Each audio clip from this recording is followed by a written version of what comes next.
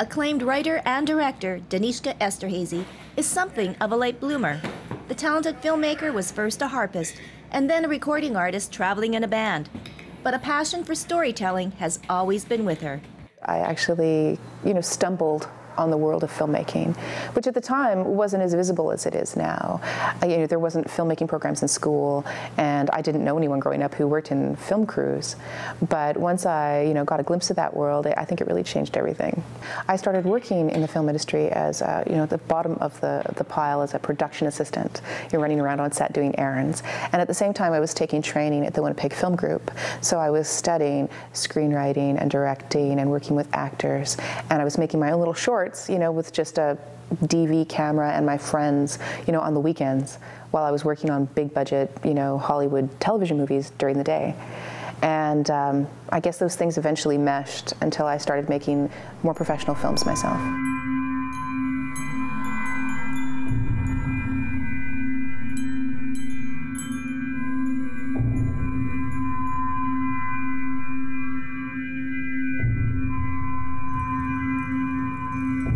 Why would I leave this place where everything was perfect? Here I was safe. Esterhazy is well known for her visually stunning films, and she loves fairy tales, a favorite subject for her movies long before Hollywood's recent remakes. Was waiting.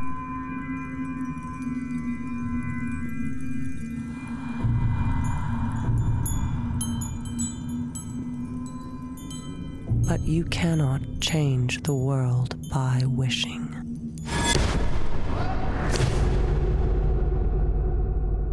The Snow Queen is a great example of Esterhazy's creative process. Those images, especially the image of the cold, powerful Snow Queen on her throne made of ice, always really captured my imagination, and I loved that book.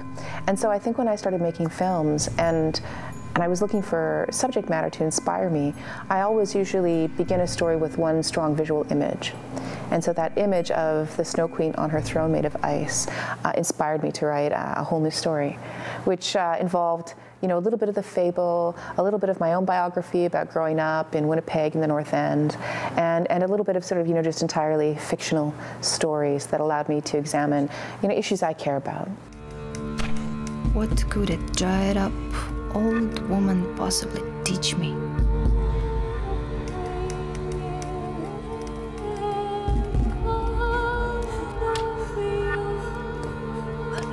My grandmother, she just smiled.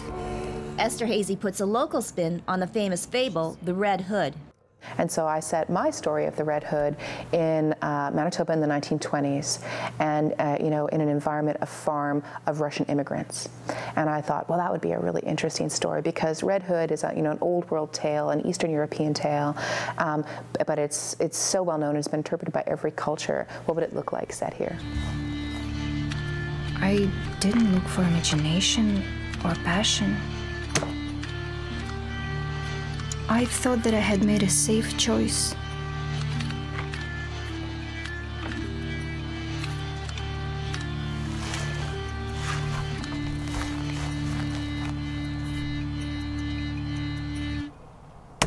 Filmmaking is such a challenging art because it is an art of visual storytelling. So you have to tell the story through your images, through your composition, through your color palette, through your cinematography. But it's also an incredibly emotional art form. And so you're trying to touch the audience. You're not just trying to inspire them with beautiful imagery. You're trying to connect beauty and emotion. And so where the emotion comes in is the importance of the actor, the importance of casting, a great actor who can really convey all the emotions that your hero is going through.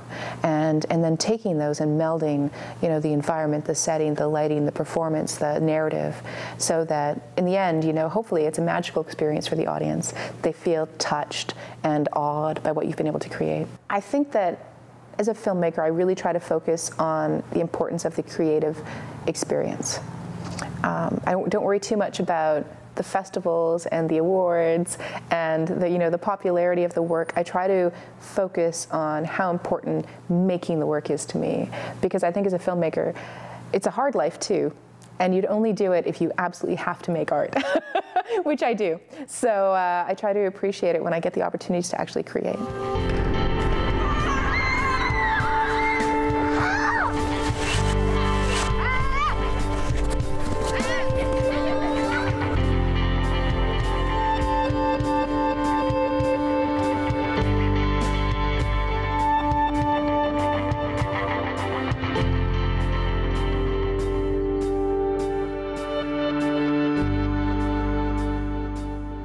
How did people see me then?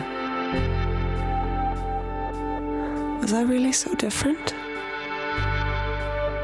I was not the pretty girl or the tough girl.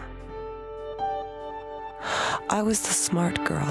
For Shaw TV in Winnipeg, I'm Tracy Koga. Or at least I tried to be.